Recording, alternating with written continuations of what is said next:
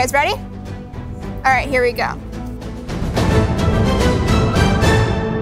Here's your first passage. For yourselves treasures in heaven. Thomas. Matthew 6, 19 to 21. That is correct. Please recite it. Matthew 6, 19 to 21. Do not lay up for yourselves treasures on earth, where moth and rust destroy, and where thieves break in and steal, but lay up for yourselves treasures in heaven, where neither moth nor rust destroys, and where thieves do not break in and steal. For where your treasure is, there your heart will be also. Matthew 6, 19 to 21.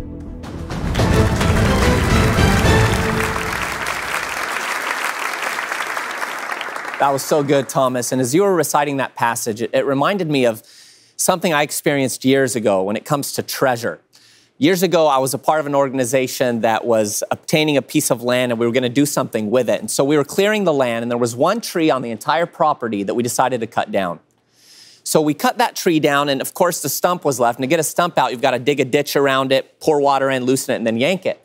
So after cutting the tree down and beginning to dig the ditch, as a pickaxe penetrated the earth, we suddenly heard the sound of breaking glass, only to look down and find wads of cash sticking out of the earth. 50 million, no, just kidding.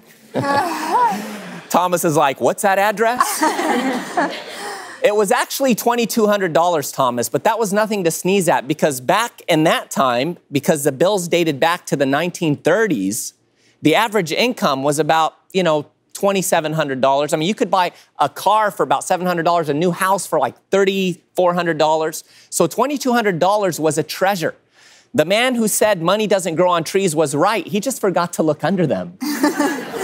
But I couldn't help but wonder how many people lived at that house over the decades from the 1930s. How many of them maybe even had financial problems and sat on that very spot where that treasure was buried and didn't even know it was there. And that's how it is with God's word, because you're speaking about heavenly treasure in that passage. We store up heavenly treasure. God's given us a treasure through his word, and by that we can do that. And a lot of us have it, it's right under our nose, and we don't even recognize its value. We don't dig into it and make use of it. I hope you're doing that continually, Thomas. You're obviously memorizing. I pray you continue to put God's word practically into your life. Well, you definitely got it in your mind, and I believe you're doing it through your heart too, because you just got 500 points. Yeah, Thomas.